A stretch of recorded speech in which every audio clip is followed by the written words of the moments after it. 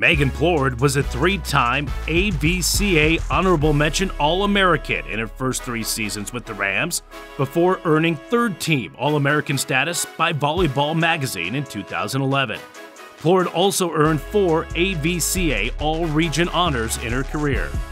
In 2011, Plourde led the nation in blocks per set and helped guide the Rams to a Mountain West Conference championship, something she and her teammates accomplished all 4 seasons she played at Colorado State. Plourde finished her career for the Rams with the school record in block assists and second in total blocks. Following her collegiate career, she played professionally in Croatia and Switzerland.